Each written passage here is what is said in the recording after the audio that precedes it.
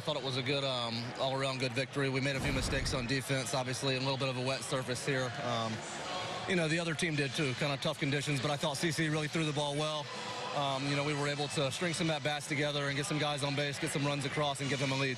You mentioned CC. He is not allowed an earned run in the first 2 starts he has made this season. Are you encouraged by what you're seeing from him? Well, just vintage CC. I mean, he doesn't throw as hard as he used to, but just knows how to pitch, knows how to keep guys off balance, working in and out and up and down. And I thought Higgy called a great game back there, and his ball was moving all over the place. So, obviously our bullpen did a great job coming in and putting up zeros, and, overall a good win. There were contributions up and down the order. You guys were able to knock out Junis in the 6th inning. What was the key to getting to him tonight?